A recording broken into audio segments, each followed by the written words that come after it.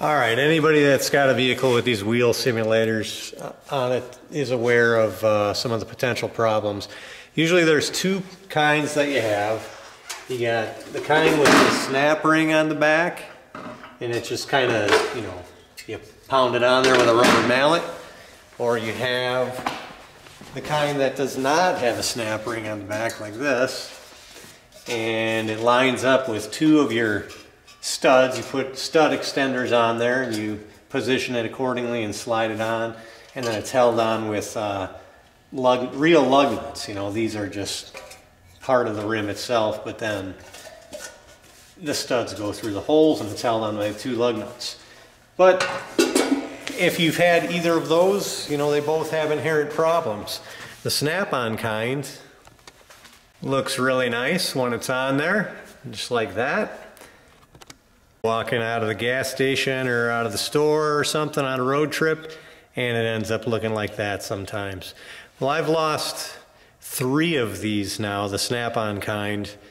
And I went with the snap-on kind because one of the problems with the kind that are held on by the two lug nuts is I can't tell you how many times I've also been at the gas station or at the store or something and seen somebody pull up or drive away, and you just see it kind of flopping on there sloppy, or held on by a zip tie, which is something people will commonly do. And it can work as long as you keep on it and maintain it. That can work. It's just not the nicest end result look. So what I decided to do after talking to the guy, after ordering another set of these, I said, doesn't anybody make these so you can have both features? Because the lug nut kind doesn't have the snap-on, the compression fit, and the compression fit snap-on one doesn't have the lugs to hold it on. I said, why can't they combine the two? So that's what I did, and I'll show you that here. All right, so I've already pried one of I don't know what you call them, I guess fake lug nuts off of there, and the other one is ready to come out. There, it's out. So I don't know if you can see, but the back side is crimped. It's kind of crimped around the existing hole. It's kind of, it protrudes through and then it's crimped around. So I found the easiest way to do the least amount of damage or impact on the rim itself was to bend this from the back side. I kind of go around it with a screwdriver first, kind of prying it all the way around, and then the pliers to get it, almost so it sinks straight up. And it just about pretty much falls out if you're patient and work at it long enough, so that's pretty simple. Then you've got these lug nut extenders. They have, threaded on the ID and the OD. There's not a lot of thread on this stud to grab onto, I've noticed, but I haven't lost the one on the other side yet. So you're going to put them across from each other, obviously. This rim is not as nice of a fit as I would like it to be. I had to kind of get creative to get it on there. You got to watch your valve stem here. You got to line up with those two extensions,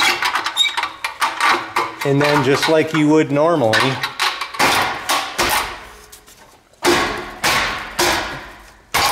I'm actually going to grab a rubber mallet to get that on there.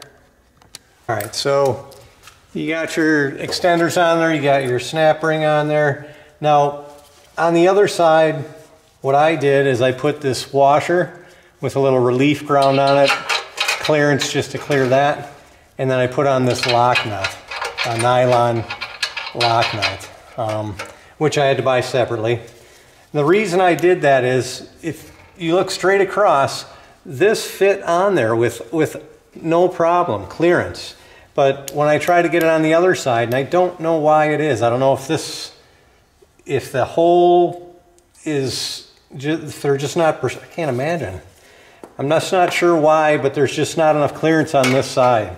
So for symmetry and all of that, I put the washer and the locking nut on there. And the locking nut gave me peace of mind because on the previous wheel simulator that was on here, the nut was missing and the extender was missing on one, and I just had one extender left, and that thing was just flopping on there. Again, pointing out the issues with those. So with that lug extender on there and the washer gives it better surface contact, and it's not coming off. You know, it's a lock washer. Like I said, I drove the other side. I fixed like this, and I have probably over 7,500 miles on it without any issues. Hasn't come loose. Haven't lost it. So yeah, it's not as pretty as the original lugs or a replacement lug on the stud would be. Yours might fit. You might have clearance. I don't fully understand why it's not symmetrical there, why I have so much more room on this side versus this side.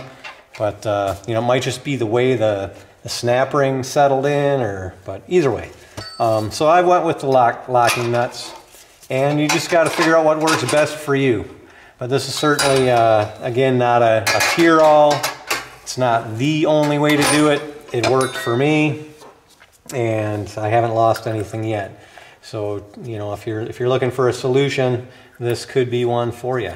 And I think it's a lot more attractive looking than having zip ties through your holes here and all that stuff. So, or one of these flopping around because it doesn't have the snap ring on it, which is seems to be a common result that you get. So anyways, hopefully that's helpful, and good luck to you. And we'll see you on the next one.